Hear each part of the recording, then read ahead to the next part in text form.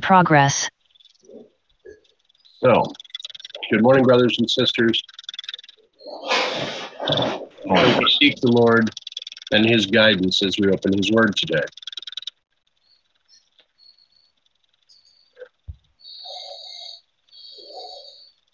Gracious Father in heaven, we thank you for these Sabbath hours. We thank you also for your word and for the many things that we may learn from it. We need your guidance. We need your direction, and we need your blessing. As we open your word, we seek you so that we may clearly understand your word and that which you would have us to know at this time. Please be with us now. Please guide us so that our conversation may lift up the things that we need to understand today, so that we may be prepared to give a message to those that we care about, to those around us, so that we may be prepared with this message in character and in truth. Help us now, guide us, for we need you in all ways and in all things. For this we thank you, for this we praise you. In the name of Jesus, amen.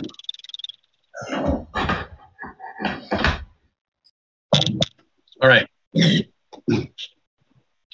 Now, what we're looking at here, we've been covering, looking over 3 days, the third day, the 52 days, all of this tied in with the minor prophets. Now we're going to have a couple of things we're going to address today because of some portions of scripture that are very much tied to what we're talking about. So, we're going to start here with Exodus 19:1. And as it reads, in the third month, when the children of Israel were gone forth out of the land of Egypt, the same day came they into the wilderness of Sinai. What does that mean for you? What do you see here?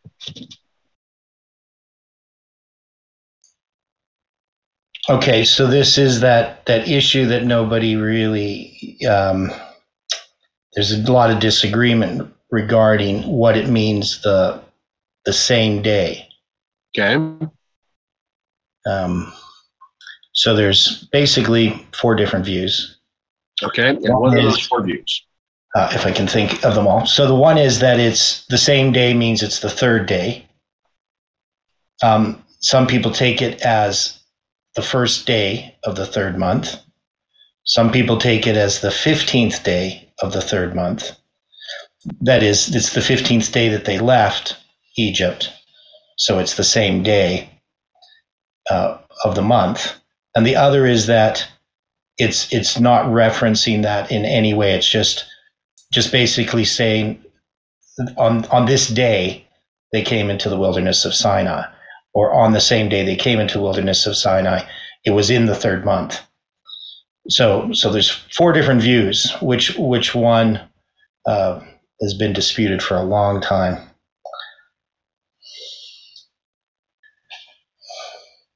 Okay, now that you've laid out the 4 views, in the study, how would you take this? I mean, I'll be specific. In this, I think the logic is showing from reading the verse and from reading other verses that have been gone over, that this same day came they into the wilderness of Sinai would be no different than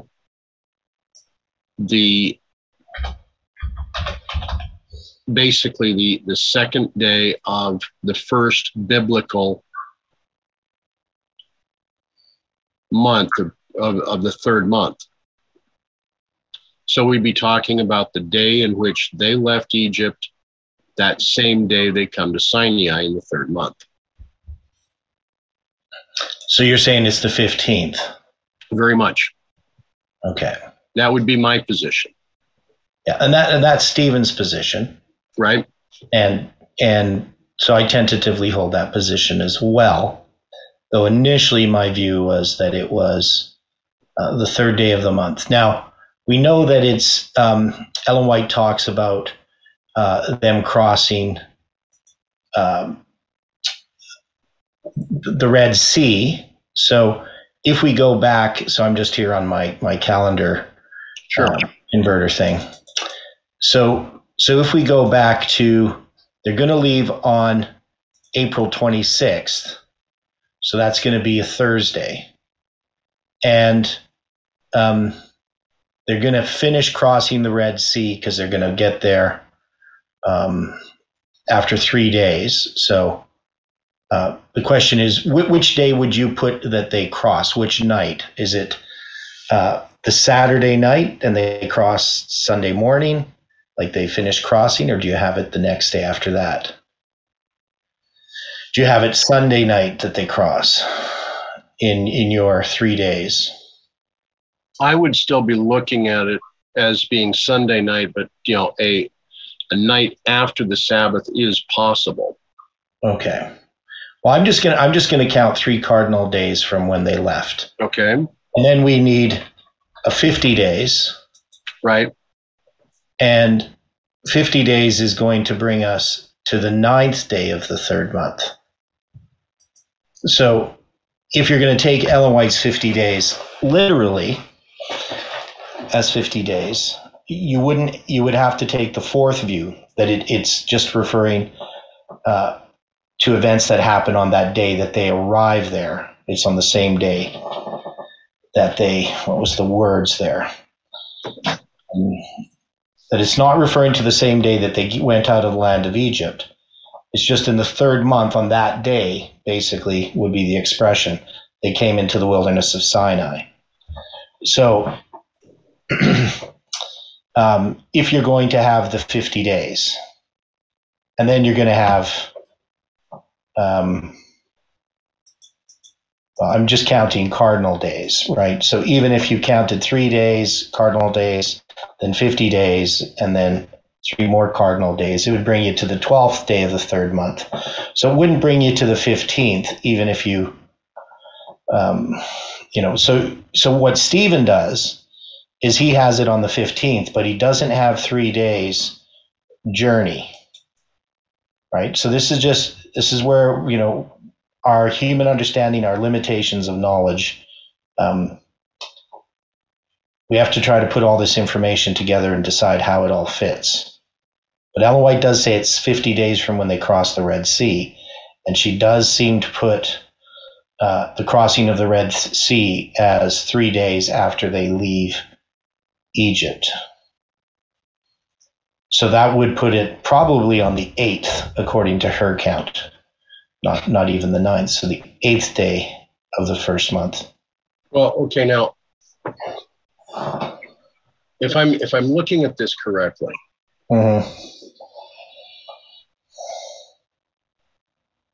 we would be in agreement that they would be leaving Egypt on the 15th day of the first month. Right, at the morning, just before sunrise. Right. And the 15th day of the first month would have been a 5th day of the week. Not the preparation day. Yeah, it's the Thursday, yeah. Okay. So if I was to do an ordinal count, we would have the 5th day being the day that they leave. They come here on their journey on preparation day. Then they would have the Sabbath. We know that the crossing occurred at night. Right. Okay. So if I was to say then that the crossing occurred on the 18th day of the first month, they would be finished being crossed then. Okay. Right? Because that would have been the third night that they camped, is at the Red Sea, in the way that we count that. So that means on the 18th they have crossed it. So you could count from there. You could count 49 days, I guess. Right. Because if you counted from when they began crossing to when they finished, because Ellen White says 50 days. Right. Right. And so then that would bring us to the ninth day of Sivan, I guess. Is that right? Yeah. Oh, no, it'd bring us to the 8th. So they would then be on the 8th day that they would arrive at Mount Sinai. If we're reading this and understanding it correctly. Now, I mean, there are other ways in which we could try to interpret this statement, in that when it says, the children of Israel were gone forth out of the land of Egypt, the same day they came into the wilderness of Sinai, for they were departed from Rephidim, and were come into the desert of Sinai, and had pitched in the wilderness, and there Israel camped before the mount. So they get to the wilderness of Sinai, but they're also going to have to get to the mount itself. And based on my understanding of where Mount Sinai is, and the location that they would have, because they need this area in which they would be able to place 2 million people. The only spot that really works is Mount St. Catherine's. It has a big open area around the mountain that could hold 2 million people. So the idea of the same day just means the same day that they came into the wilderness of Sinai, they actually got to the mountain, is what it would be saying, so that they didn't just get to the wilderness of Sinai and camp somewhere. They're actually going to get to the mountain and pitch before the mount, all in that day. That's one way of looking at it, whether that's correct or not. But yeah, we still have the problem of the time. So if we're going to take the 50 days and the 3 days, you would have to say that it can't be the first day of the month or the third day of the month or the 15th, because that wouldn't work. Unless we're misunderstanding Ellen White's statements, unless she's speaking in a round figure, or she's doing conflation. She's including a whole bunch of time, which would be something that people do. But anyway, that's my 2 cents worth on that problem. So as we look at this, the third month, as we have been going through this with the minor prophets, the third month does have something that is important for us to pay attention with. Correct? Mm-hmm. Now, the other verses that came up from using Cruden's, we would have 1 Chronicles 27:5. So we have the third captain of the host for the third month was Benaniah, the son of Jehodiah, a chief priest, and in his course there were 24,000. Yeah. So this is talking about the courses of the priests, right? So they're marking out all the different months. Who's going to be the priest for the first month, and then the one that's going to serve for the second month, etc. So it's going to naturally give us the third month, because it's going to give all the months, except the 13th. They don't count that one. Right. Okay. Second Chronicles 15:10. So they gathered themselves together at Jerusalem in the third month, in the 15th year of the reign of Asa. Why is this important?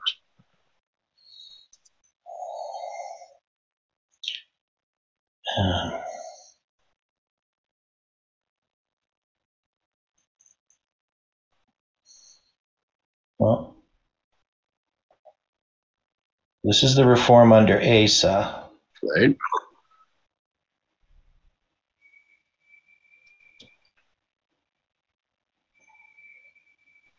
I just don't know the context of the story.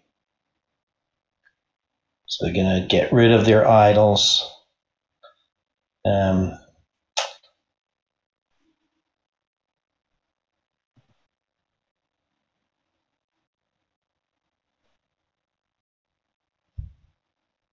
Yeah, I'd have to look at the chapter. So can you give us some context on this? Well, let's go to Second Chronicles 15:10 and see what it says. Well, I read that, but chapter 14 is going to give us the context. Really? Yeah. Okay. Is it a reform covenant? Would you repeat that, sister, please? Sorry, is it a reform covenant? Covenant. Well, it is. Yeah.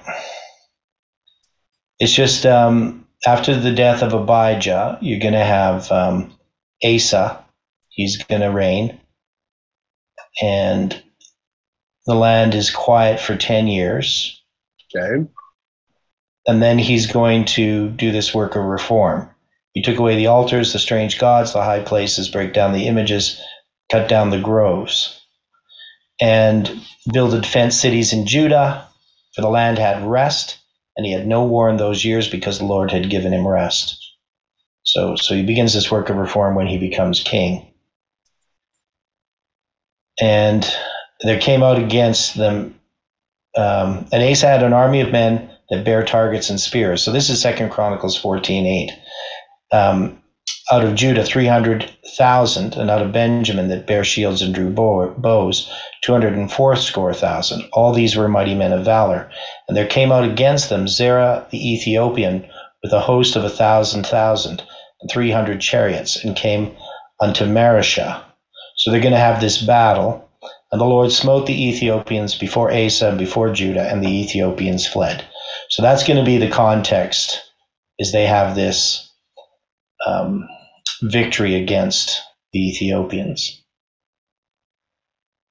And then in chapter 15, you're going to have Azariah, the son of Oded, who the Spirit of God comes upon him, and they do a further work of reform. So they're going to make sure they get rid of all the idols, and they're going to gather together in the third month, in the 15th year of the reign of Asa. And they're going to offer 700 oxen and 7,000 sheep. And they entered into a covenant to seek the Lord God of their fathers with all their heart and with all their soul. So that's 15, verse 11 and verse 12. Right. Now, I find it interesting as you're bringing this up, because 2 Chronicles 15:19 gives us a time frame. Because if we take a look at 15:10, so they gathered themselves together at Jerusalem in the third month, in the 15th year of the reign of Asa. And by 15:19, it states, and there was no more war unto the 35th year of the reign of Asa.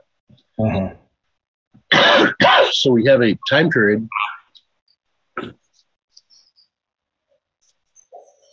stated that's roughly 20 years. Yeah. So the reforms of Asa brought peace upon the land. Would you agree? Yeah. Okay. Now in 2 Chronicles 31, we have the third month they began to lay the foundation of the heaps and finish them in the seventh month. What is important about the foundation of the heaps?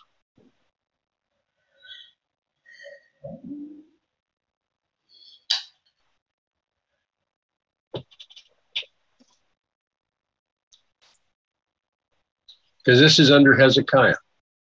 Yeah, this is under Hezekiah. But again, I don't know the context here. Because again, they're going out, they're breaking the images, they're cutting down the groves, throw down the high places and the altars out of Judah and Benjamin, in Ephraim and Manasseh. Mm-hmm. Again, it's a work of reform. Right. Connected with the third month. So this, you got the destruction of the high places, reappointment of the courses, right, and the reestablishment of the tithes followed so closely upon the Passover. So the Passover is going to be before this,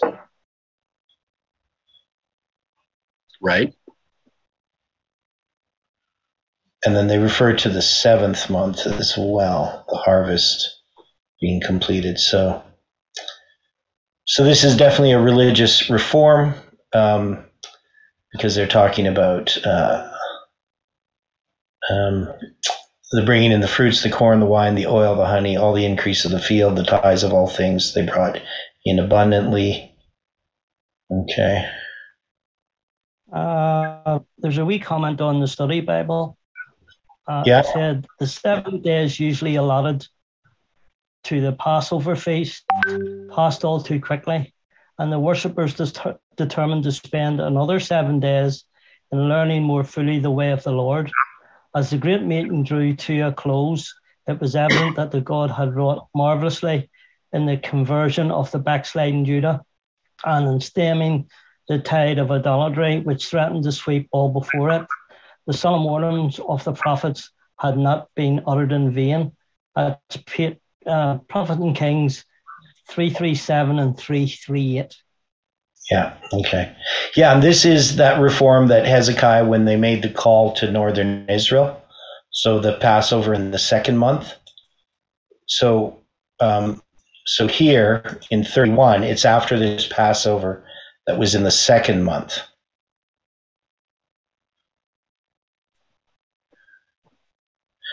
So what particularly are the heaps? What is that referring to? Just all of these offerings? That's what it looks like. They dwell in the cities. So this would be the store, the offerings. That's what it looks like to me from verse 6. So, in other words, if we were to look at this specifically, the heap, could this be such as a sheaf of corn? Okay. Okay, so basically, yeah, all this produce, the increase of the field. Okay, that would make sense. Because at first I didn't know what the heaps were.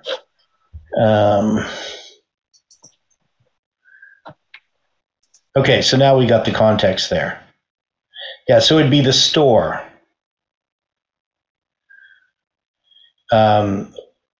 Different translations use different words.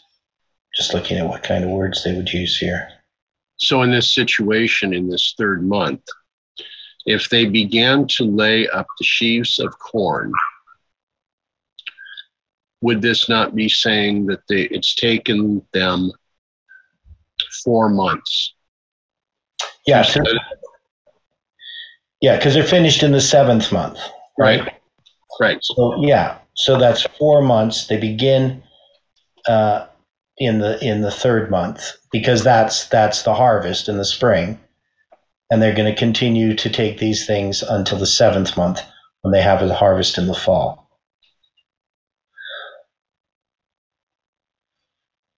Yeah. So we have this work of reform. We have an abundance of harvest. We have this third month that is tied very directly with portions of what have been called minor prophets. Mm-hmm.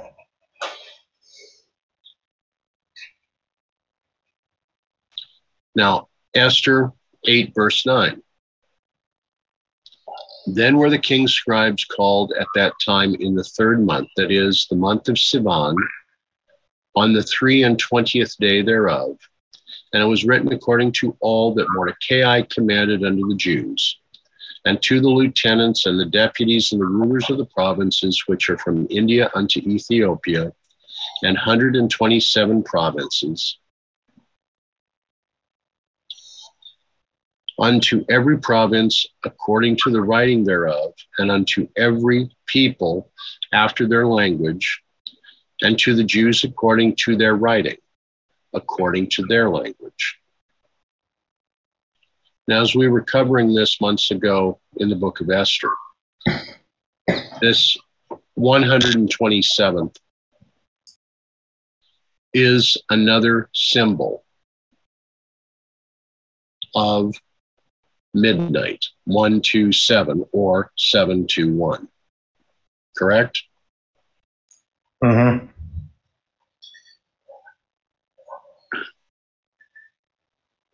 So we're tying this back with time periods, with specific waymarks that are important for the past history. So the question becomes, is this important for our history? Probably more so. I would agree. I would think it is very much more so important for our history.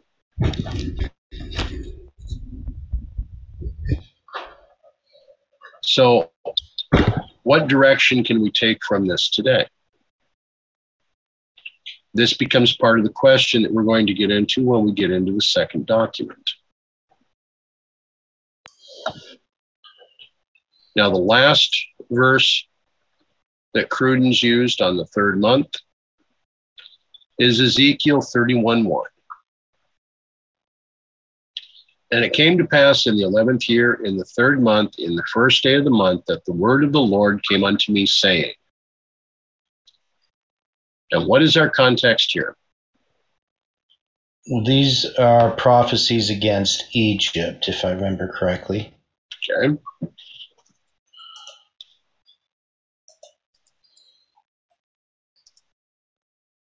Where Pharaoh is to be slain, while there is to be issues against Egypt. And we have been looking at Egypt as being the world, right? Mm-hmm. Correct. Okay. So taking these 6 verses together, we have a set of verses that are pointing to something that's going to happen in a 3rd month, something that we need to pay attention to within our line.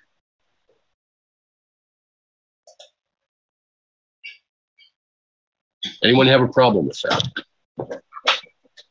Okay, explain it again. What are you saying? Well, we have before us 6 verses. Mm-hmm. Every one of them has a reference to the 3rd month. Mm-hmm. Which is where Pentecost occurs, is in the 3rd month. And where we're seeing that there is a great reform. Mm-hmm. Right? Yeah. We're also seeing that this is where the foundations are laid for the tithes, for the great harvest. We're also seeing that this is being tied by the book of Esther to midnight. And we have this time with Ezekiel 31:1.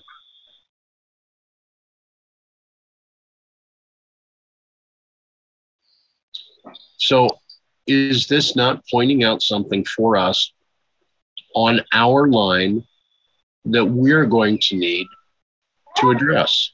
Can I make an observation? Please. Can I make an observation? Yes. Okay, so I was just staring at 2 Chronicles 31:7. Okay. Did anybody else notice the 120 inside of that? Go ahead. Okay, from the third month to the seventh, to the seventh month. That's 4 months, right? Right. 4 times 30 is 120. Right. That's just something that I noticed. I don't need to know if it means anything. It's just something that I noticed. Isn't that have to do a symbol with the priest and the Levites? Yeah, it represents the priests. So if it represents the priests, does it also not imply a representation for the Levites? Well, to me it would be, yes, an allusion to it. Well, what we have with the 120 days and the 70 days. So back in 2013, when they first noticed the Ezra 7:9, Jeff was counting 120 days because there's 30 days in a month, at least prophetically, though there's actually 29 and a half. So he was looking at the period of 120 days and the period of 70 days and dividing this as the priests and the Levites. This is how we came to understand this. Now, if this movement is the priests, that 120 days represents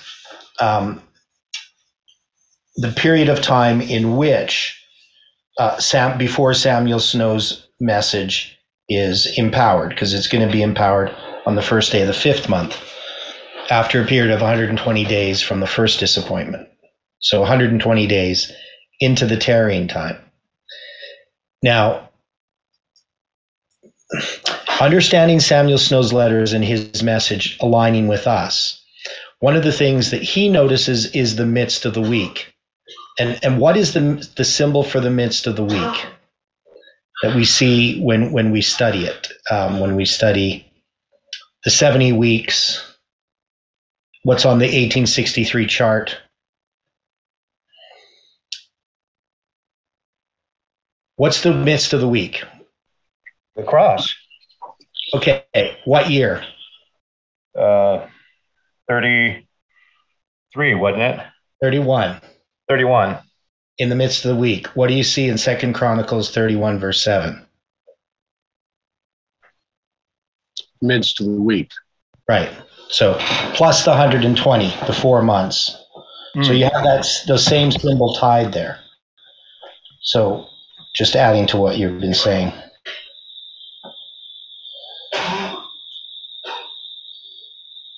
So in other words, what we have here are multiple symbols dealing with this movement and with the priests for the message that is to be given at this time. Yeah.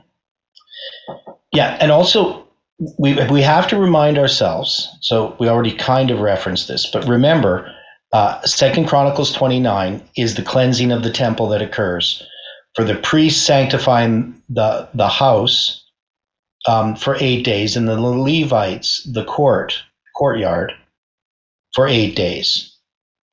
Right? Right. So you have the priests and the Levites there as these two separate classes. And then there's this invitation to northern Israel that happens. And this is a couple of years prior to the captivity of Hoshea. So about 4 years or so before Samaria is destroyed. So they're making an invitation to northern Israel, to Ephraim, for this Passover. And many come to this Passover. So we know that this is what our message is about.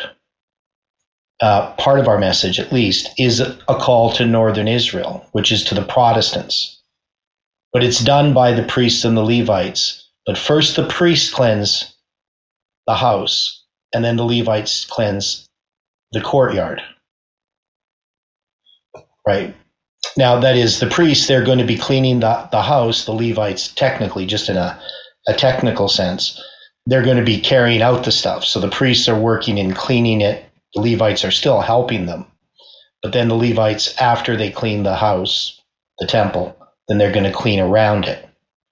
And both of those take 8 days. And Jeff made a application of these 8 days. So back in 2018 at the camp meeting, Jeff kept trying to present on the 8 days.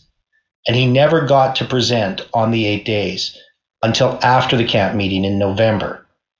And the way that he presented the 8 days was after we already had July 18th. And he looked at the 252 days from November 9th to July 18th.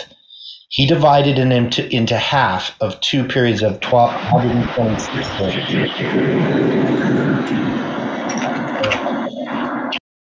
There. So he divided this 250 days into 2 periods of 126 days. Right. Now, the center date between there is March 14th. That's halfway between November 9th and July 18th. But the Julian date is March 1st. And March 1st is the 3rd month, as is March 14th. But it's also the first day of the 3rd month, which is a symbol of the midst of the week. Right? 31. So that was noted when we were there, when I was there, and Jeff was presenting this. I noted this, the significance of the center date. But we can see it's the 3rd month is the center of that. Right. And I believe that March 14th, 2020 is 18,720 days from when Stephen Jameson was born. Okay. I believe, I could be wrong on that. It could have been another date. Maybe that was May. I got to figure that out. But anyway, there was a significance. There's at least this significance. Yeah, I should maybe, because maybe that was May 14th, not March. But anyway, we have this 3rd month. Yeah, I think it's May, not March. Yeah, that would be May if I'm going to count, because it's going to be 273 days. Yeah, so that one's incorrect. But anyway, we have the significance of this symbol, and we know that this is about our message. But this message, we expected that we were further along in our message than we were. Correct? Very much. And so now we're trying to sort this out. So I'm just checking this. Yeah, it's May 14th, 2020. Anyway, now also the significance of the second Passover. So what was the significance of the second Passover? Does anybody remember? Well, if anyone had been on a trip or had touched a dead body, that allowed them to celebrate that Passover. Okay, so in the year that Hezekiah has his Passover, because they're cleansing the temple during the time that they would have the Passover, they're going to delay it to the 2nd month. So they have this contingency set aside that they then take an advantage of, correct? Right. Okay.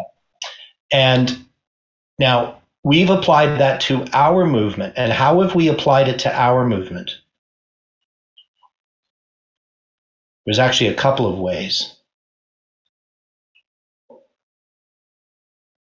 Well, it's not that we've been on a journey, but we definitely have not been clean at the time that the first Passover occurred. Okay. Well, in Millerite history, there's 2 Passovers, is there not? Okay. Right, there's the one on April 3rd, where Samuel Snow's first letter is republished. Okay. And then there's the actual Passover, May 2nd, which is the publication of his second letter. And between that is April 19th, between those 2 Passovers. And they become a symbol of a division or a separation between the 2 classes, between the Protestants and the Millerites. We also have an application in regard to the dark day. So I did a paper on that, and that one I don't want to go into right now because it's a lot of detail. but we also made an application that applied to our movement as well. Because the dark day is going to happen on a second Passover.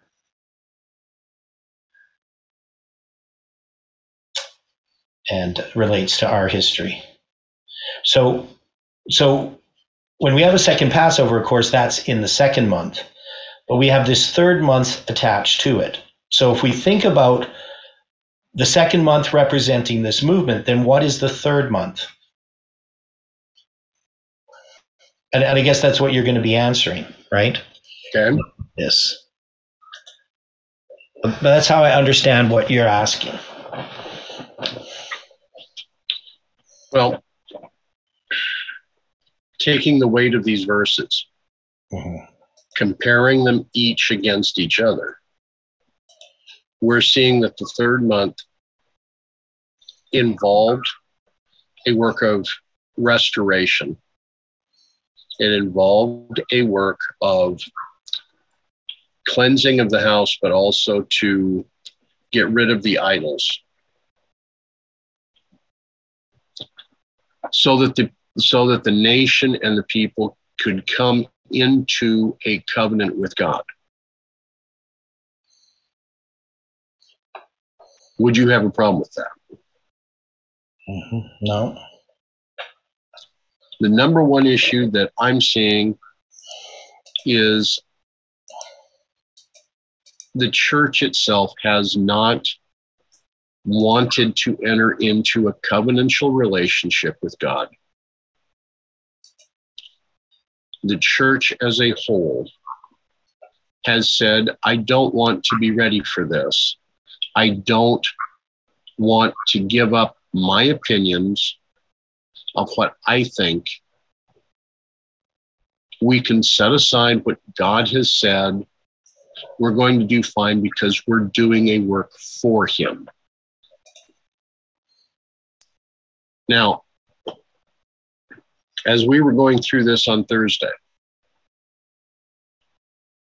as was being pointed out in Thursday's study, we have where Moses had decided to listen to the advice of Zipporah regarding circumcising their youngest son. Was this not an example of Moses setting aside the word of God?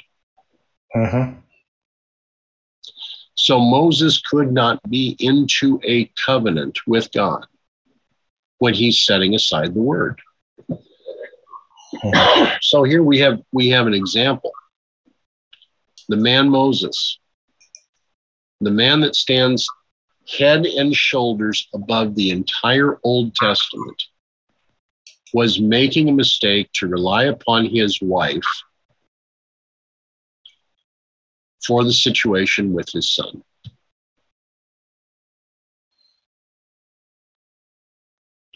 We cannot afford to be making that kind of mistake at this time.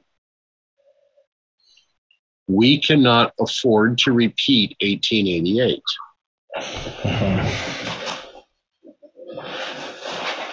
Now, when I'm saying something like that, let's remember, in 1888, not only did the church reject the message of righteousness by faith, which is the third angel's message, but it also chose to reject the fact that as Mrs. White and Jones and Wagner went forth from those meetings, what was being stated, never asked for money, never sought donations, but donations poured in a great measure. And it scared the leadership of the church that they were losing control over the membership.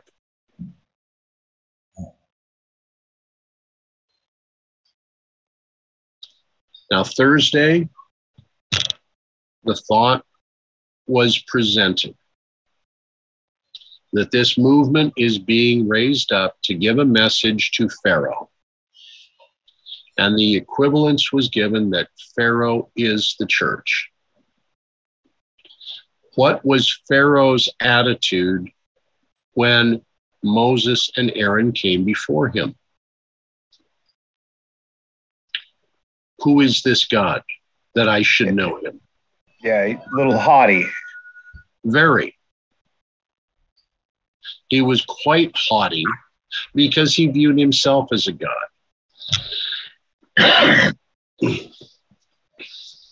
Now, we're coming to a point where there's going to be a message that will have to be given to the church. I can see that the church's attitude is going to be, we've been the keeper of the word for so many years. How come you think you know the word better than we do?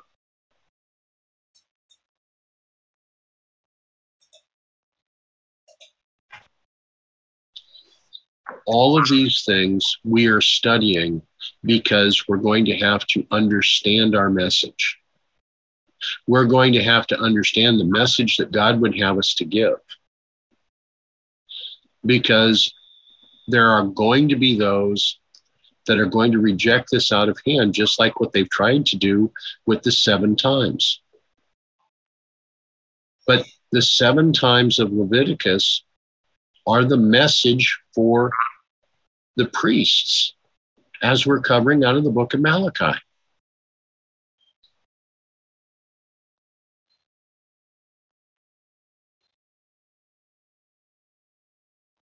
So I kind of remember a story where they wanted to stay at a hand's distance because they didn't really want to listen to God in the first place. I think that was when they were there in Horeb, or not Horeb, wherever the mountaintop was.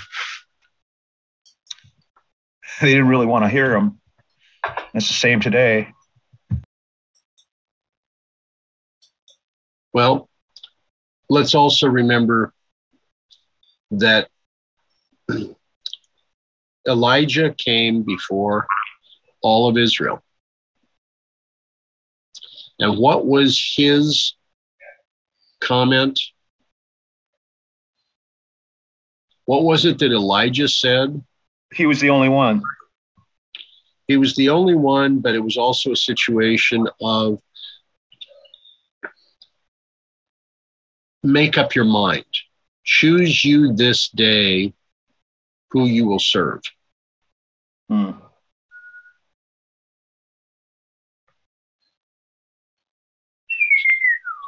If Baal is Lord, serve him. If it is the Lord, serve him. Right? Mm-hmm. Yes, yes. Okay. Now,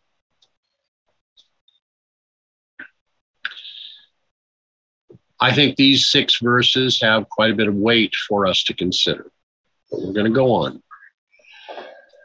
Now, the next verse we're going to read, I'd like to hear from each of you to know, have you ever considered this? We're going to come into the 3rd year. Deuteronomy 26:12. When thou hast made an end of tithing all the tithes of thine increase, the 3rd year, which is the year of tithing, and hast given it unto the Levite, the stranger, the fatherless, and the widow, that they may eat within thy gates and be filled. How many of us have ever considered the 3rd year being the year of tithing? I've never heard that, actually. Never me. No, me neither. Okay. At least not with any impact. Yeah. Deuteronomy 14:28. Right. So now I'm gonna shift for just a moment. We're going to do a new share.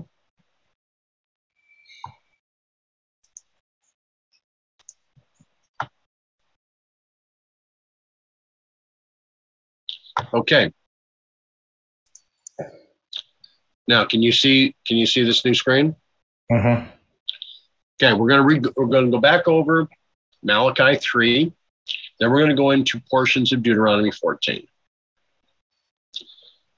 Malachi 3:8. Will a man rob God? Yet ye have robbed me. But ye say, wherein have we robbed thee? In tithes and offerings. You are cursed with a curse, for ye have robbed me, even the whole nation. Bring ye all the tithes into the storehouse, that there may be meat in mine house, and prove me now herewith, saith the Lord of hosts, if I will not open to you the windows of heaven and pour you out a blessing, that there shall not be room enough to receive it. Is this not familiar to all of us? Have we not covered this in the last few weeks? Mm-hmm. Now, Deuteronomy 14, there are several portions of this, but we're going to be dealing with Deuteronomy 14 from 22 to the end. So, Deuteronomy 14:22, tithing to be truly performed. 23, tithes and firstlings of cattle to be eaten before the Lord. Deuteronomy 14:24, what is to be done in the case of a very distant abode or a distant house. And 14:28, the third year's tithe of alms and charity. 14:22 reads, thou shalt truly tithe all the increase of thy seed and the field that bringeth forth year by year. Now, is there any problem with that verse? Do we have an understanding of what's being said here? Well, the seed you bring every year. Okay. 1/10 of it. Okay, now from the chat. God required of his ancient people 3 yearly gatherings. 3 times in a year shall all thy males appear before the Lord thy God in the place which he shall choose, in the feast of unleavened bread, in the feast of weeks, and in the feast of tabernacles. And they shall not appear before the Lord empty. Every man shall give as he is able, according to the blessing of the Lord thy God, which he has given me. No less than 1/3 of their income was devoted to the sacred and religious purposes. 3 Testimonies 395.3. So a comment again. Yes. Deuteronomy 14:22. I see 3 120s there. Yeah. Isn't that interesting? Yeah. Yeah.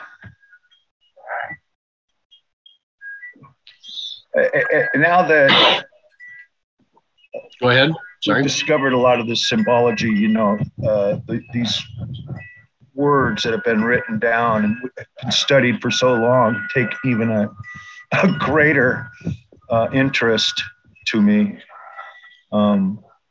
becoming much more deep in the study. Is this not our Heavenly Father giving greater light upon his word for our time? I would have to say yes.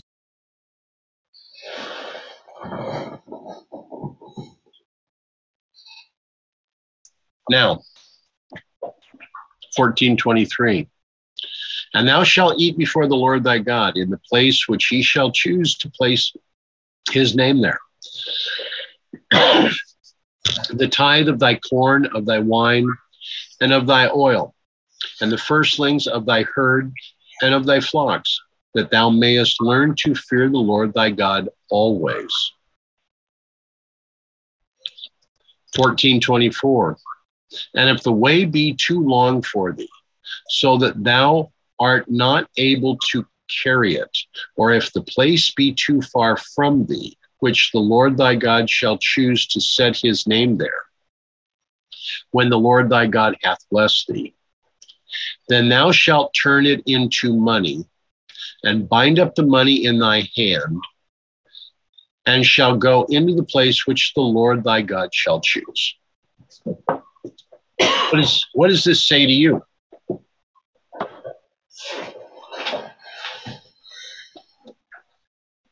I mean, I'm looking at this as a portion of the covenant.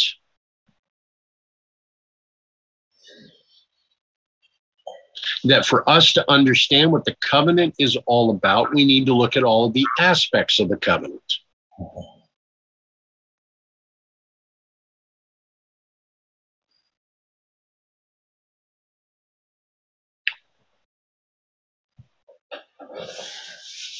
And thou shalt bestow that money for whatsoever thy soul lusteth after, for oxen, for sheep, or for wine, or for strong drink, or for whatsoever thy soul desireth.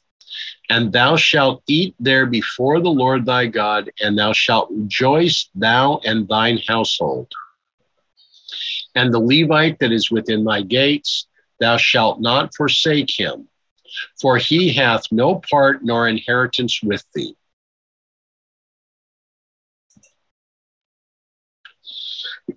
Now, at the end of 3 years, thou shalt bring forth all the tithe of thine increase the same year, and shall lay it up within thy gates.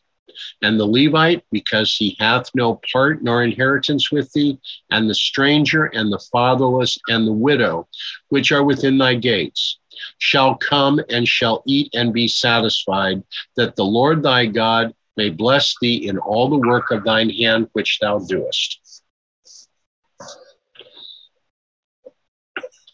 Where is the definition given here of the storehouse? Where does it say that your tithes are to be given to the conference?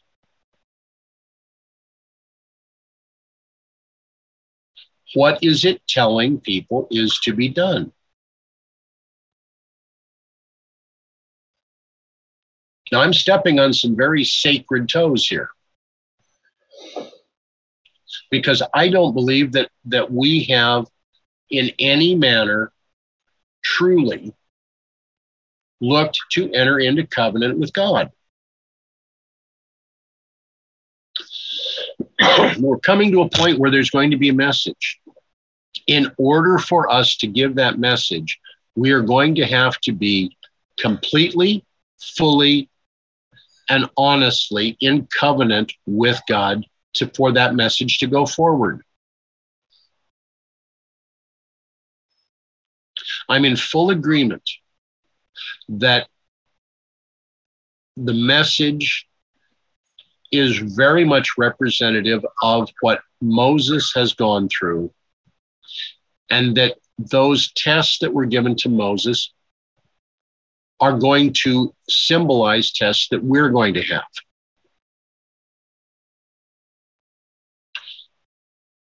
In all of the examples that we dealt with, if Moses had not, if Zipporah had not done for Moses the circumcision that was to have been done with their youngest child, then Moses would not have been able to go forward. Does not that tell us how important the covenant is for us?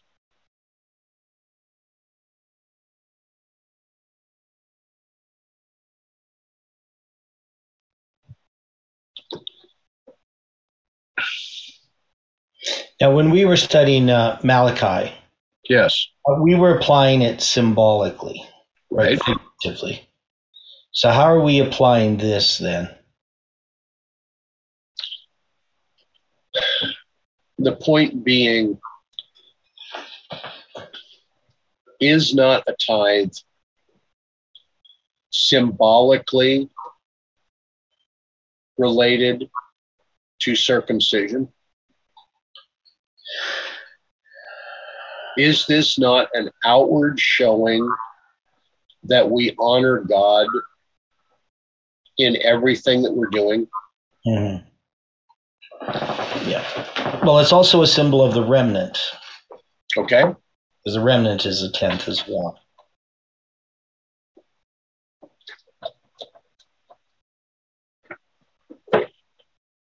So if it's a symbol of the remnant, if it's a symbol of circumcision, is this not an agreement to enter into the covenant?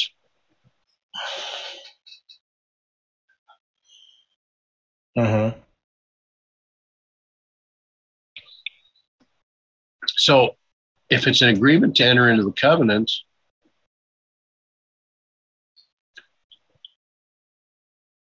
is it not something that is important for our time right now? If we enter into the covenant and are blessed by the covenant, then it behooves us then to share that blessings with the Levites and everybody else as part of their inheritance that they don't have access to yet. Okay. Nicely addressed.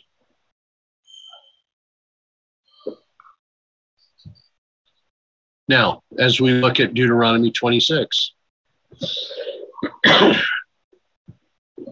it shall be when thou art come into the land which the Lord thy God giveth thee for an inheritance, and possessest it and dwellest therein, that thou shalt take of the first of all the fruit of the earth, which thou shalt bring of thy land that the Lord thy God giveth thee, and shall put it in a basket, and shall go into the place which the Lord thy God shall choose to place his name there. So what's the symbol of the fruit in a basket? What do you think?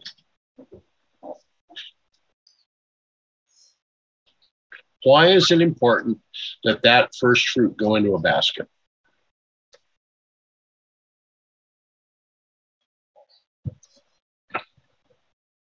Set apart and protected from the rest.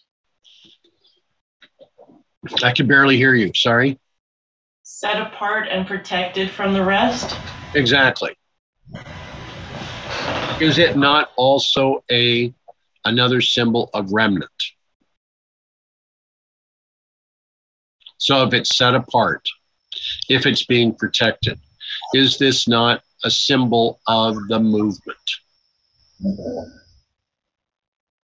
Mm-hmm. And thou shalt go unto the priest that shall be in those days, and say unto him, I profess this day unto the Lord thy God, that I am come unto the country which the Lord sware unto our fathers for to give us. Are we not to come unto Christ, which is our priest in these days? Mm-hmm. Are we not to recognize our willingness to enter into this covenant to do as he would direct? This is not saying to us, turn to a man.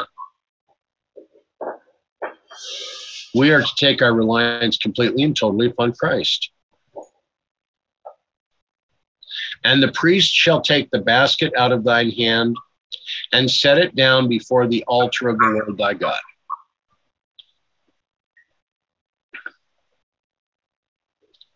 And thou shalt speak and say before the Lord thy God, a Syrian ready to perish was my father, and he went down into Egypt and sojourned there with a few, and became a nation, great, mighty, and populous. What's being said here? What story is being repeated in these few words?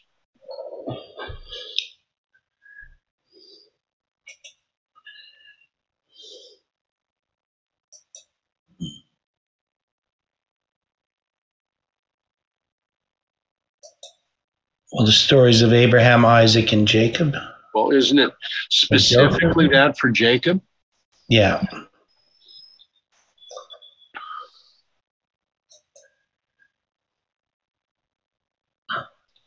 And the Egyptians evil entreated us and afflicted us and laid upon us hard bondage.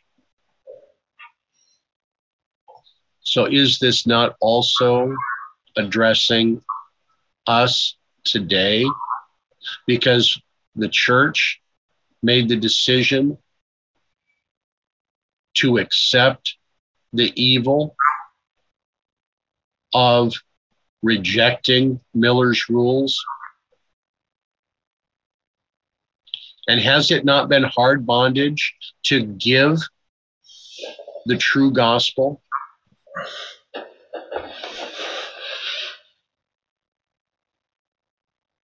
And when we cried unto the Lord God of our fathers, the Lord heard our voice and looked upon our affliction and our labor and our oppression.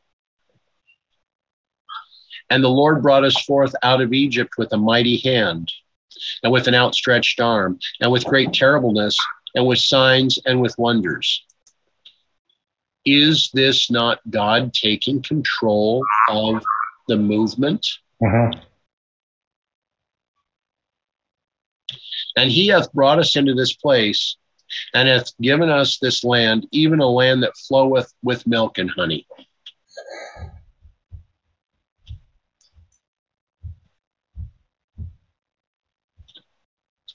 Now let's remember, first fruits or remnant can be a tithe. The ephah was the 10th part of a homer, Ezekiel 45:11.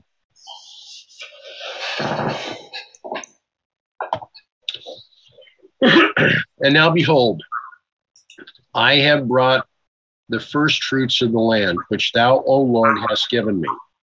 And thou shalt set it before the Lord thy God and worship before the Lord thy God.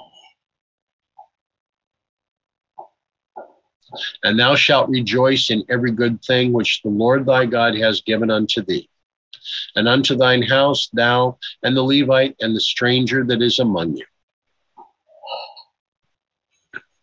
When thou hast made an end of tithing, all the tithes of thy increase the 3rd year, which is the year of tithing, and hast given it unto the Levite, the stranger, the fatherless, and the widow, that they may eat within thy gates and be filled.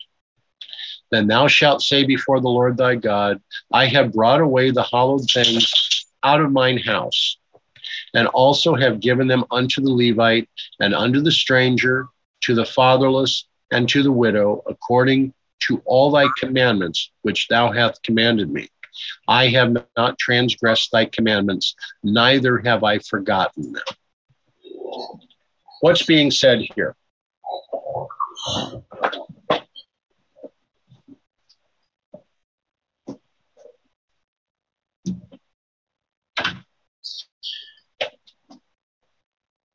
Well, the tithes of all the increase, they're supposed to bring in the 3rd year. And this is going to go to the Levite, the stranger, and the fatherless, so the orphans and the widow, so that they can eat. So in this 7-year period, you have a 3rd year, right? Mm-hmm. You also have a 6th year, right? Is that 6th year not a doubling?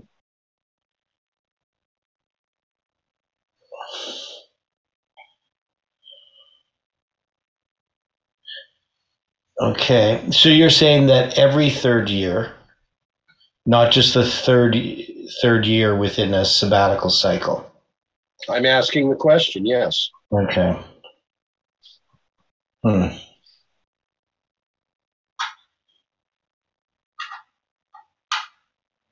I don't know. See, there's so much that we have not really looked at regarding the sabbatical cycles, regarding the economy of what was to be done in Israel, regarding the covenant, that we need to be able to look at this, especially from the minor prophets, and line this out with the book of Daniel to come to a better understanding of where we are to be at this time. And our time is short. Mm-hmm. I have not eaten thereof in my mourning, neither have I taken any aught therefore for any unclean use, nor given aught therefore for the dead. But I have hearkened to the voice of the Lord my God, and have done according to all that thou hast commanded me. Look down from thy holy habitation from heaven, and bless thy people Israel, and the land which thou hast given us, as thou swearest unto our fathers, a land that floweth with milk and honey. This day the Lord thy God hath commanded thee to do these statutes and judgments, and thou shalt therefore keep and do them with all thine heart and with all thy soul. Thou hast avouched the Lord this day to be thy God, and to walk in his ways, and to keep his statutes, and his commandments, and his judgments, and to hearken unto his voice. Is this what we have been doing, or are we doing what the church has told us to do?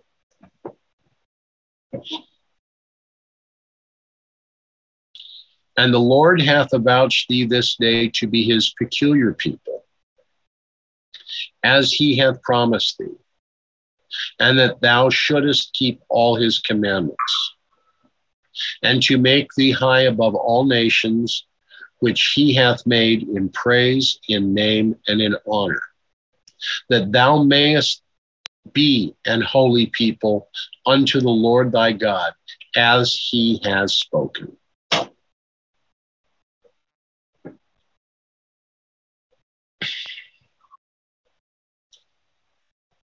How can we be that holy people if we are not willing to accept his word totally?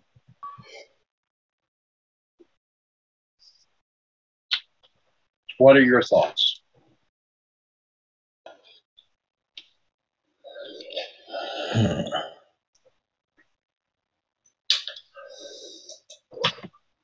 I sort of thinking outside the box.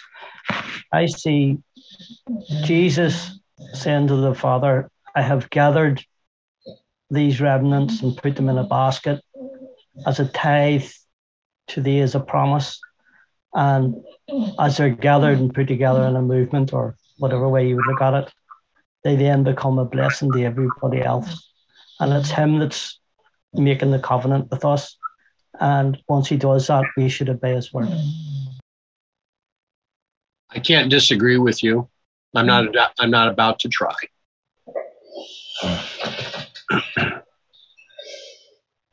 Christ is making this covenant. Is it not for us as well to accept this covenant? Mm-hmm.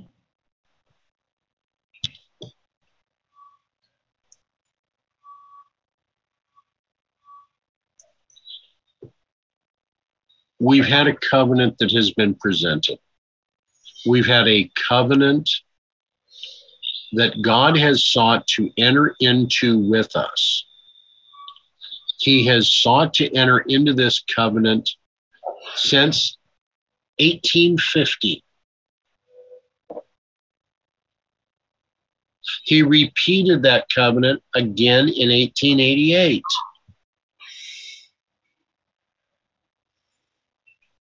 Within 6 years of the 1850 chart, the church was fully in Laodicea. Within 13 years, it had abandoned the chart in full.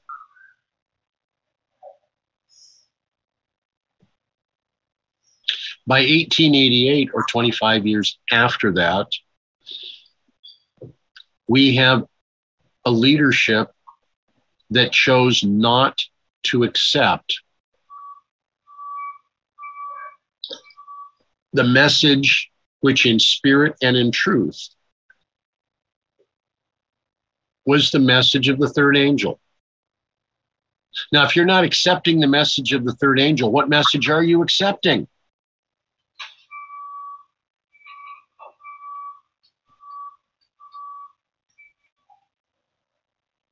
If you're rejecting the warning of the third angel of Revelation 14, what message have you taken and accepted?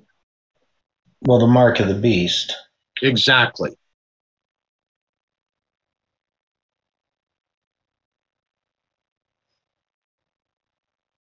That is a fearsome thought to me.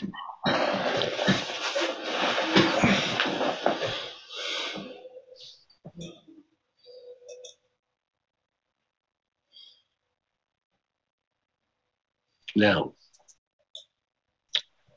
okay.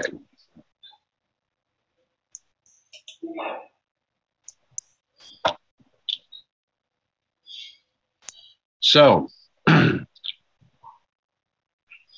as we look to continue with this from the third year, Deuteronomy 26:12 gave me quite a shock when I'm having to consider this as being the third year was the year of tithing.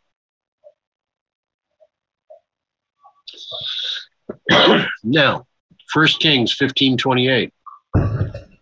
Even in the third year of Asa, king of Judah, did Baasha slay him and reigned in his stead. 15:33. In the third year of Asa, king of Judah, began Baasha, the son of Ahijah, to reign over all Israel in Tisra, 24 years. So here is Asa being killed and someone else ruling. 1 Kings 18:1. And it came to pass after many days that the word of the Lord came to Elijah in the third year, saying, Go shew thyself unto Ahab, and I will send rain upon the earth. This is the third year of drought. The third year where they had no provender for the animals. The land was desolate. Yet when we compare this against Deuteronomy 26:12, had they been in covenant relationship with God, they would not have been able to have a place to hold all of the blessings that God had provided them.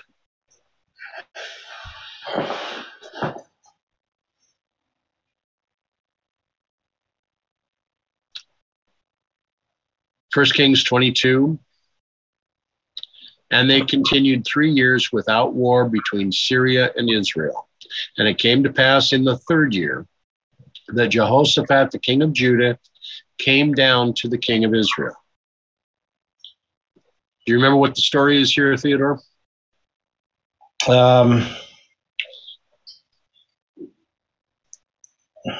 First Kings 22. No, I don't. Okay. The story of Ahab and the false prophets. Okay. Okay. Yeah. So when Ahab's going to be killed. Right? Yeah. Had Ahab walked properly before God? No. Not at all. What covenant did he enter into that he was not to enter into?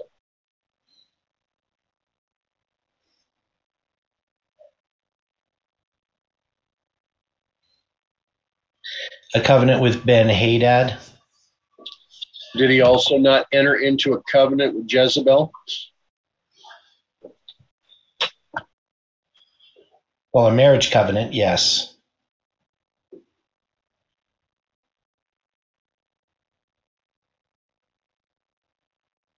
So here he is. He enters into a marriage covenant with those of the land around him, and he enters into a covenant with Ben-Hadad that he should not have entered into. Mm-hmm. So was he not turning his back on God in two ways? Mm-hmm. Most certainly. Now,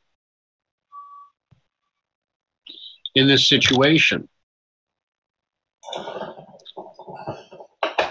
he was choosing to listen to the word of his wife, who did not honor God, and he chooses to go into this covenant with Ben-Hadad, another one that does not honor God. So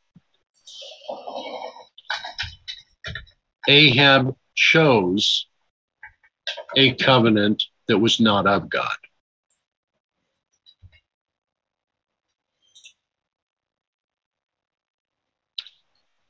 Second Kings 18:1. Now it came to pass in the third year of Hoshea, son of Elah, king of Israel, that Hezekiah, the son of Ahaz, king of Judah, began to reign. Here we are dating when Hezekiah comes to the throne.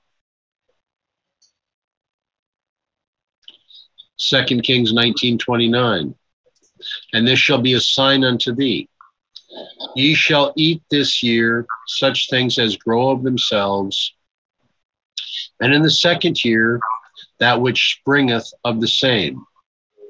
And in the third year sow ye, and reap, and plant vineyards, and eat the fruits thereof. What are we seeing here?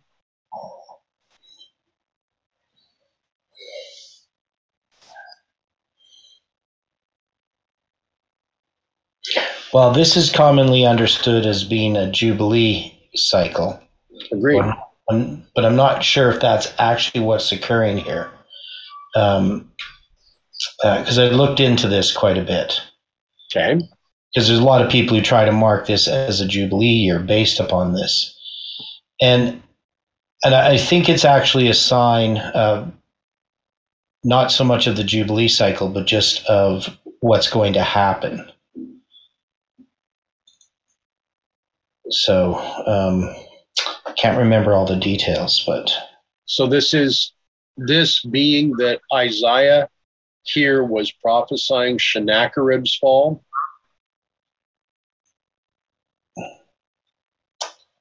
Yeah, so that's, yeah, correct.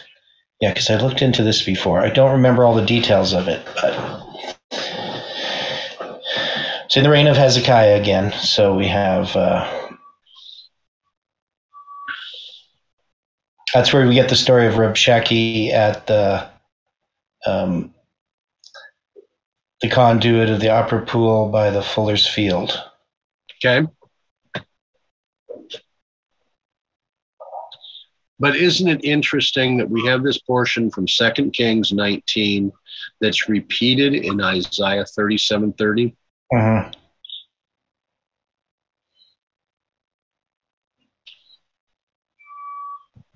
So if we're repeating this, is this also not a symbol of the second angel's message? Mm-hmm. Most certainly. Mm-hmm. So why is this repeat of the second angel's message so important for us today?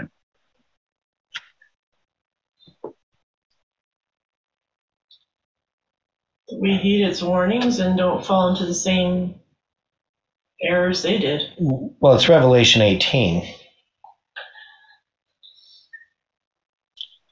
It's the message of the Sunday law.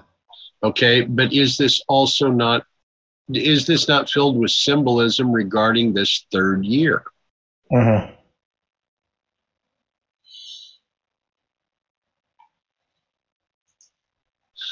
So could we then say that 2021 was the third year, or would we be looking at 2022 as the third year?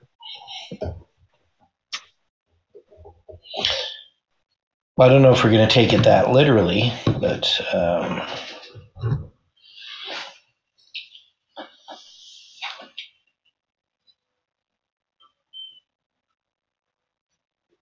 and where are we going to count from?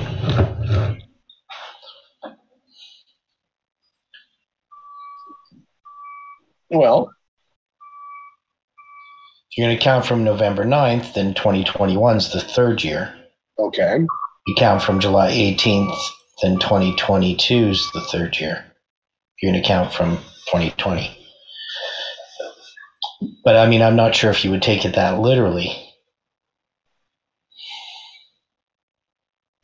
I'm giving a what if for consideration.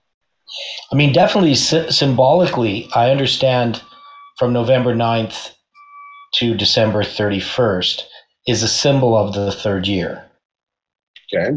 That's the symbol of our message because it occurs in these 3 years. And we have these 3 Sabbaths, which is right. the 7-7 in a period of 7 days that are particularly marked. So I would take it more, I mean, symbolically, these 3 days relate to or 3 years relate to our 3 years of our 7-7-7 structure. Okay.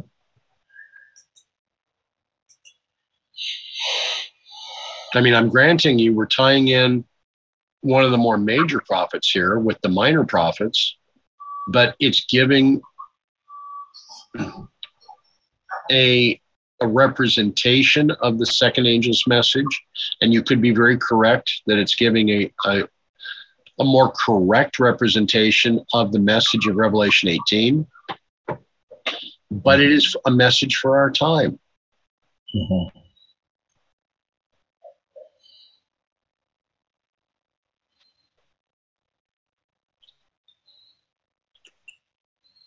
Also in the third year of his reign, he sent to his princes, even to Ben-Hail, and to Obadiah, and to Zechariah, and to Nathaniel, and to Micaiah, to teach the cities of Judah.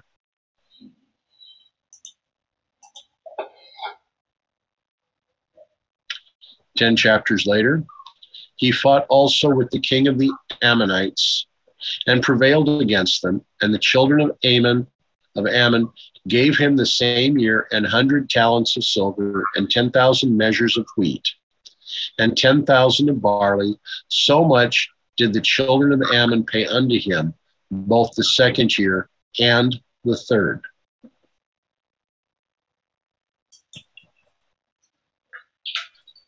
Kind of interesting to see what kind of a tribute was being given.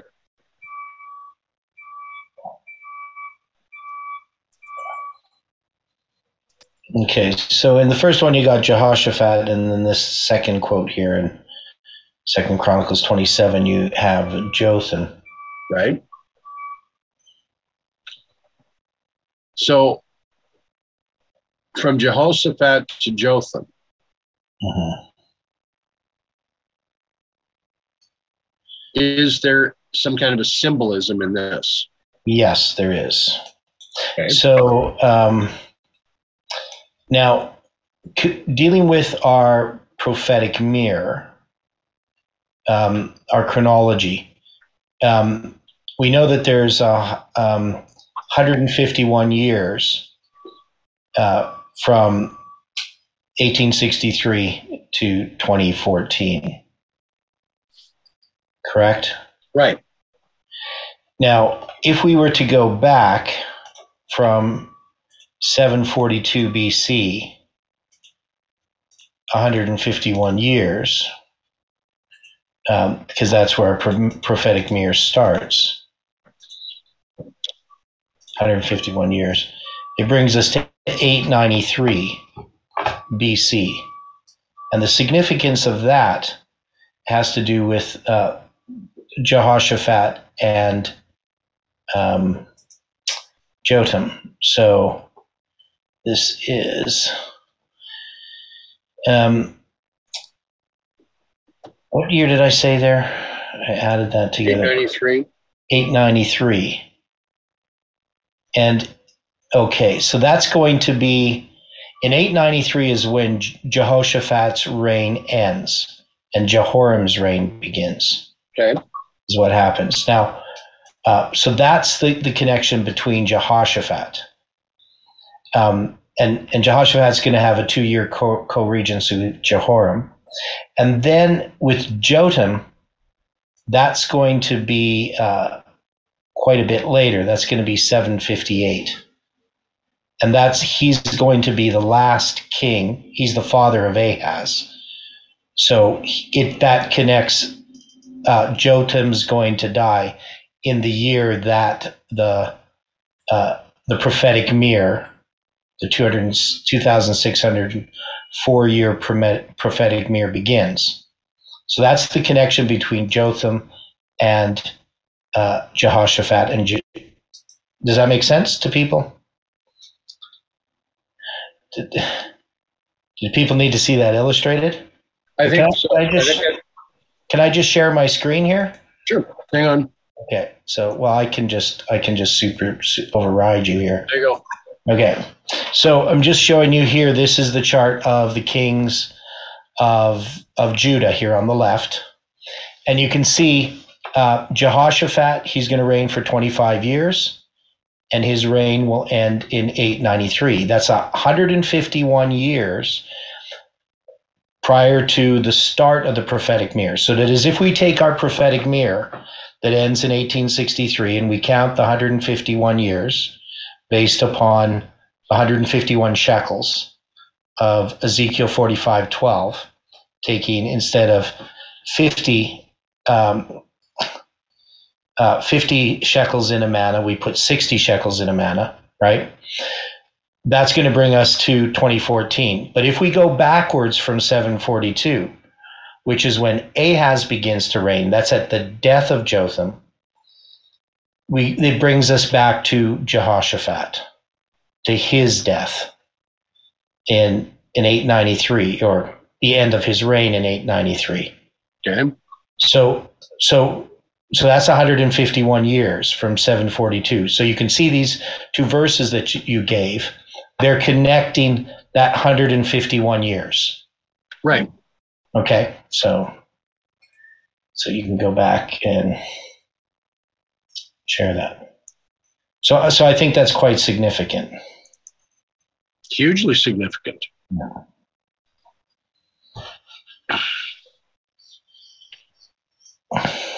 Esther 1:3.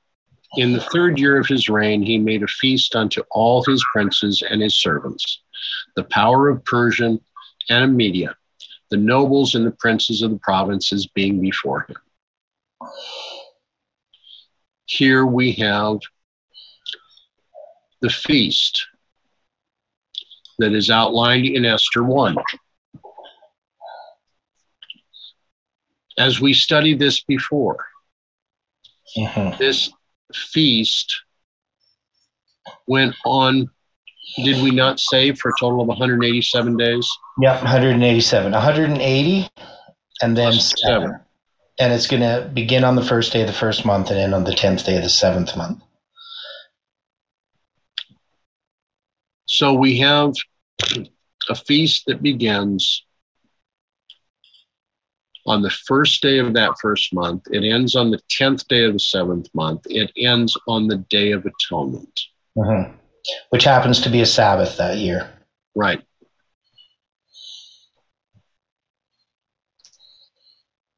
Now we note 3 times in the book of Daniel. In the 3rd year of the reign of Jehoiakim, king of Judah, came Nebuchadnezzar, king of Babylon, unto Jerusalem, and besieged it.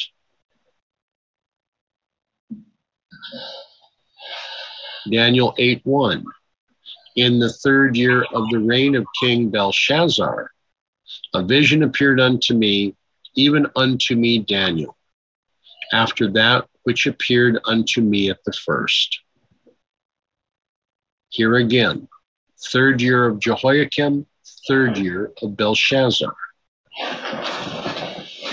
And the last verse, in the 3rd year of Cyrus, king of Persia, a thing was revealed unto Daniel, whose name was called Belteshazzar. And the thing was true, and the time appointed was long.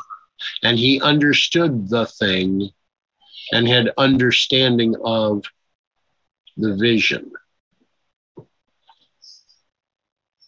Daniel 10:1. What is the thing that was true?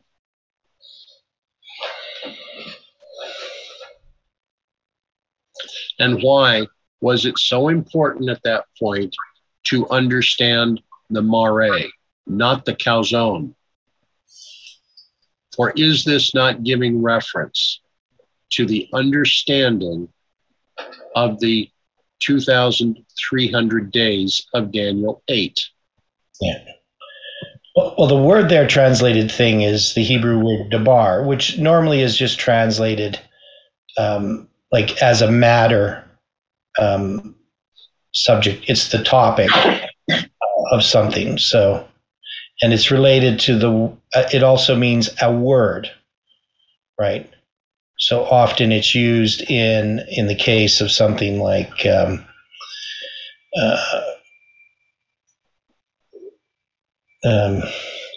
word of the Lord came unto, right? So that's the word dabar. And so it's a very, very common word in the Bible. I think it occurs, well, hundreds of times. What? That was a knock? Yeah, that was a knock. Okay. Okay. So the 3rd year has something of import for us as well. She's here. Okay. Capital. Okay. Now we have 40 years. We're going to compare some things here in 40 years. And Isaac was 40 years old when he took Rebekah to wife, the daughter of Bethuel the Syrian of Padanaram, the sister to Laban the Syrian. So are we not seeing here? Here is Isaac entering into a covenantal relationship. Now we look at his son. And Esau was 40 years old when he took to wife Judith, the daughter of Beri the Hittite, and Bashemath, the daughter of Elon the Hittite. Father and son, both seeking to enter into covenant relationship at 40, one entering into a covenant in the order of God, one choosing to reject the covenant of God. Mm-hmm. And the children of Israel did eat manna 40 years until they came to a land inhabited. They did eat manna until they came unto the borders of the land of Canaan. Why did they eat the manna for 40 years? Did this not occur because they had rejected God's instruction to go into this land? Mm-hmm. So they rejected the covenant that God had offered.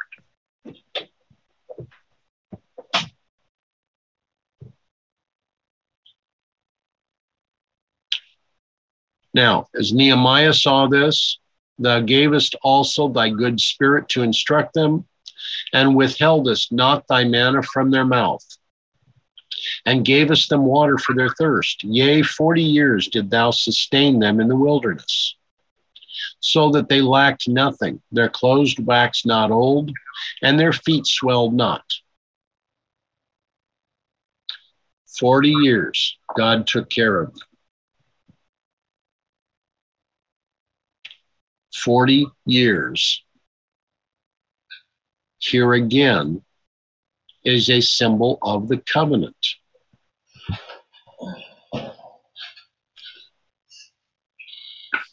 Numbers 14:33. And your children shall wander in the wilderness 40 years and bear your whoredoms until your carcasses be wasted in the wilderness. Using the alternate reading, and the number of the days which ye search the land, even 40 days, each day for a year, shall ye bear your iniquities, even 40 years, and ye shall know altering of my purpose. Why is it important for this portion, this alternate, to be here for us?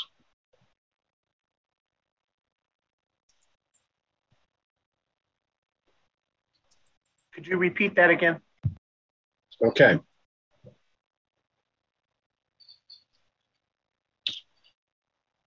Why is it important for this alternate reading to be presented for our consideration?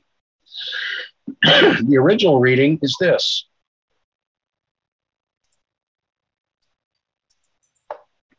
After the number of days in which ye search the land, even 40 days, each day for a year, shall ye bear your iniquities, even 40 years, and ye shall know my breach of promise.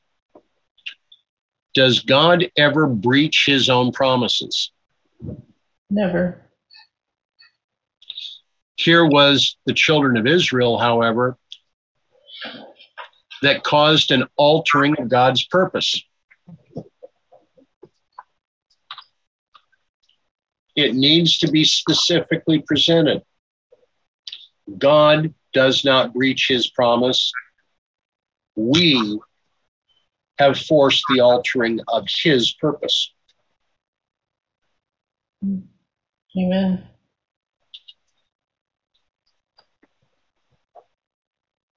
We cannot afford at our time, at this time in our history, for any kind of altering of God's purpose. We need to be cooperating with him. Numbers 32:13. And the Lord's anger was kindled against Israel, and he made them wander in the wilderness 40 years, until all the generation that had done evil in the sight of the Lord was consumed. If we're not going to enter into a covenant relationship, we are doing evil. Mm-hmm. Do we wish to be part of a generation that is consumed?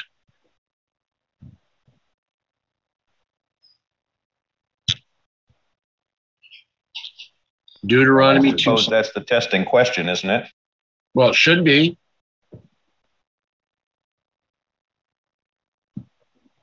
Should we not test ourselves according to this?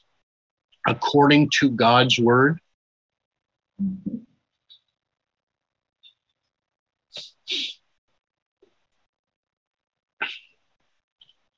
For the Lord thy God has blessed thee in all the works of thy hand. He knoweth thy walking through this great wilderness these 40 years. The Lord thy God hath been with thee. Thou hast lacked nothing.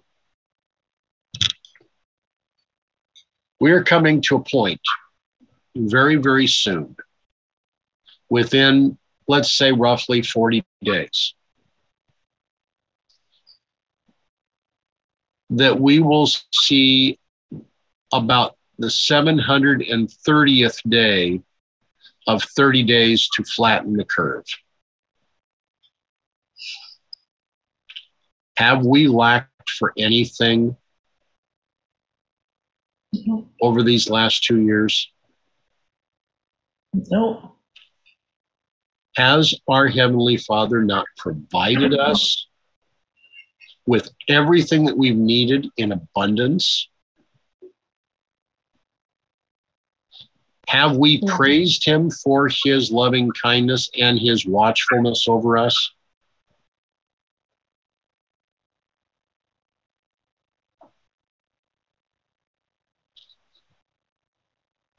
Deuteronomy 8:1-4.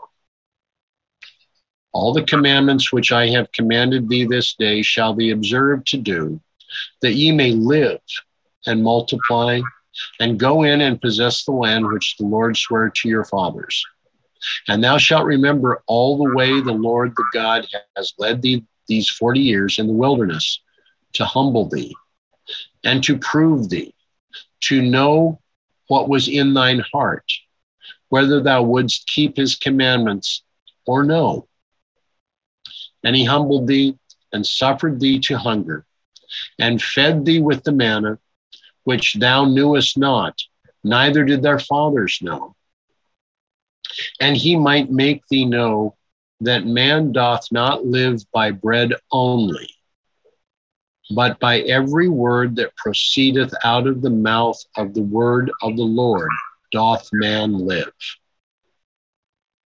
Thy raiment wax not old upon thee, neither did thy foot swell these 40 years. Why is Deuteronomy 8:3 so important for us?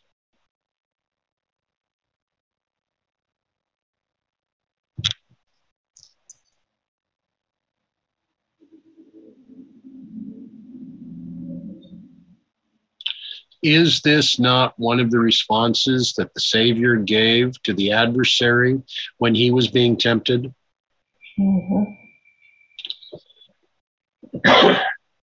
So is this not an example of how we are to meet the issues that we will face with a very plain, thus saith the Lord? Absolutely.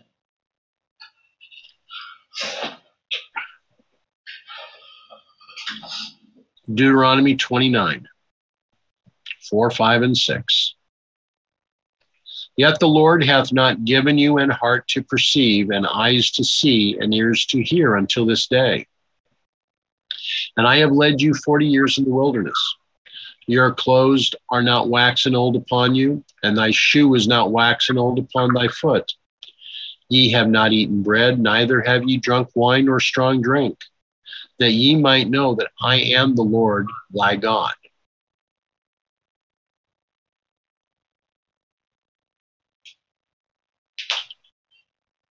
Now all the people came out, were circumcised, but the people that were born in the wilderness by the way, as they came forth out of Egypt, them they had not circumcised. For the children of Israel walked 40 years in the wilderness, till all the people that were men of war, which came out of Egypt, were consumed, because they obeyed not the voice of the Lord, unto whom the Lord sware that he would not show them the land, which the Lord sware unto their fathers that he would give us, a land that flowed with milk and with honey. So,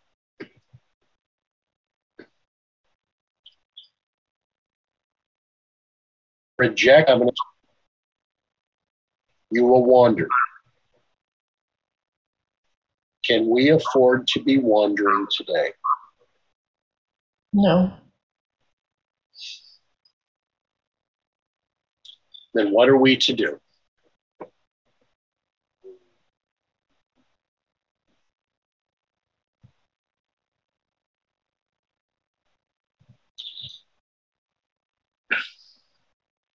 Here's Caleb. Joshua 14. Then the children of Judah came unto Joshua in Gilgal, and Caleb the son of Jephunneh the Kenizzite said unto him, Thou knowest the thing that the Lord has said unto Moses, the man of God, concerning me and thee in Kadesh Barnea. 40 years old was I when Moses, the servant of the Lord, sent me from Kadesh Barnea to espy unto the land. And I brought him word again, as it was in mine heart. the word of Caleb like the word of Joshua. This is a goodly land. We can take it because they had their faith in God. Is this not the same faith that we are to have today?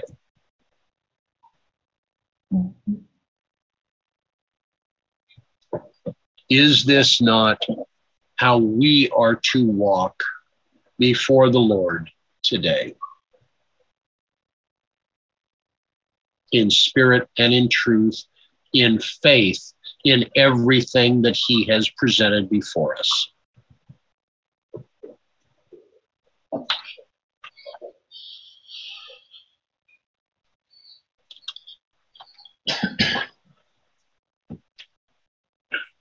As we've compared these things today, we have looked upon some items that we have not in the past considered. It is not that they have not been in Scripture. It is that we have not had them revealed to us as to the import for ourselves today. We have to come to an understanding of what the minor prophets are saying to us is important, so that we may more fully and completely come to an understanding of what our Heavenly Father would require of us. Then we may be prepared to enter into a covenant. Then we are going to be prepared to give a message.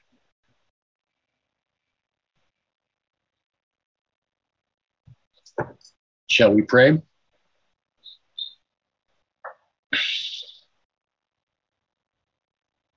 Gracious Father,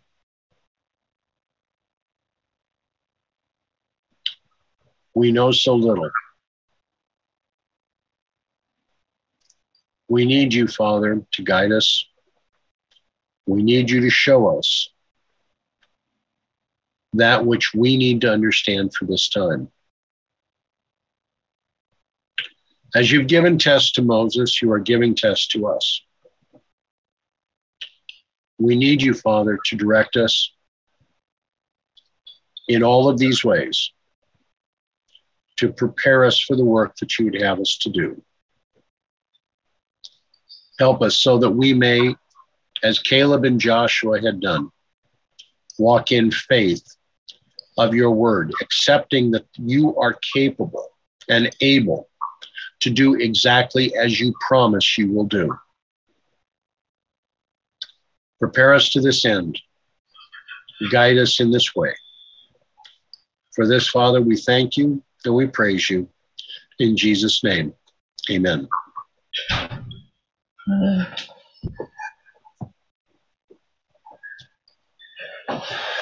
Thank you. Well, thank you. Thank you. Recording stopped. Thank you. Recording up here.